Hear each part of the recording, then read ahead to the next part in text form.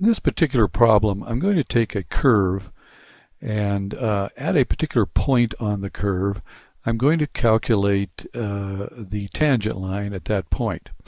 And needless to say, calculus gives us this ability. So the first thing I do is take the derivative of the function, x times the sine of 2x. And it is a product derivative, okay? And right below that you can see where I did it. Basically, you take the first factor's derivative times the second factor's function, and then reverse the order and add the two together. Okay, anyway, you end up with sine of 2x plus 2x cosine of 2x, as you can see, for the derivative. And we all know, of course, that the derivative is the slope, is the function that gives you the slope at any point on the curve. So we take our 2 pi comma 0, and we stick it into the derivative and calculate the slope, which comes out approximately 12.56. This would be the slope of the tangent line at that point.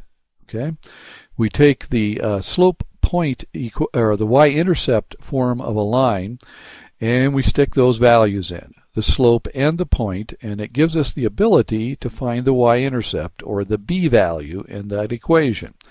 It is approximately 78.62. You will need a calculator to approximate that.